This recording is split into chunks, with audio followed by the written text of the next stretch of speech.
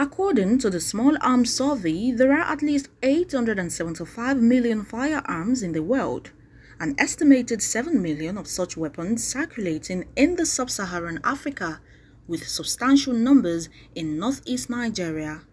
No doubt, this has given rise to various security challenges which include terrorism, banditry, farmers-herders clash, kidnappings, armed robbery, among others.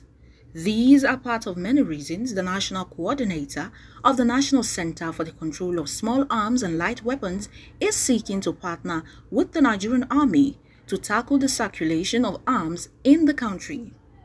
Major General Mohammed Abba Dikko, retired, who led a delegation on a courtesy visit to the Chief of Army Staff, believes the collaboration would to a great extent chart a new course in stemming the tide of illicit small arms in circulation.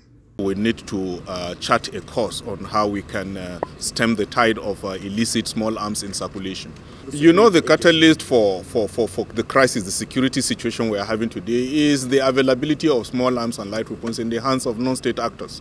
So if we take it away from non-state actors, if we are able to find a way by which we can control their acquisition, then we will reduce these security challenges to the barest minimum.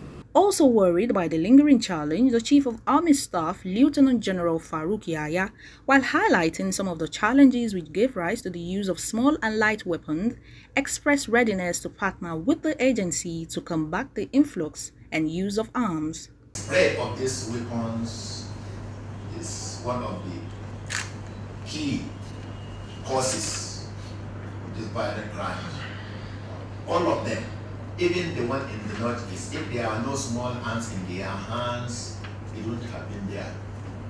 It will be recalled that President Muhammadu Buhari in May 2021 approved the establishment of the National Center for Control of Small Arms and Light Weapons, domiciled in the office of the National Security Advisor.